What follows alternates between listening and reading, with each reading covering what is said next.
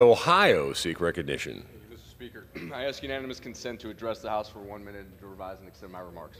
Without objection, the gentleman from the great state of Ohio is recognized for 1 minute. Thank you, Mr. Speaker.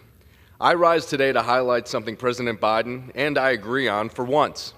U.S. steel must remain an American company. Steel is the backbone of our economy and is crucial to America's national and economic security. American bridges, railways, highways, and buildings are all built with, you guessed it, steel.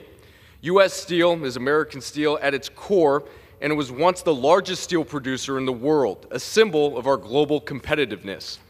United States Steel should be owned by Americans. United States Steel should provide jobs to American workers. United States Steel should be here to forge America forward. Now, Mr. Speaker, I want to be clear.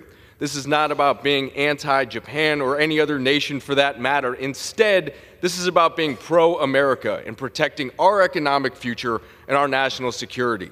A strong steel industry means a strong middle class with good-paying jobs and that support American families. We shouldn't sell out our workers or our future to foreign corporations. Thank you, Mr. Speaker, and I yield back. For what purpose does the gentleman from the great state of New York seek recognition?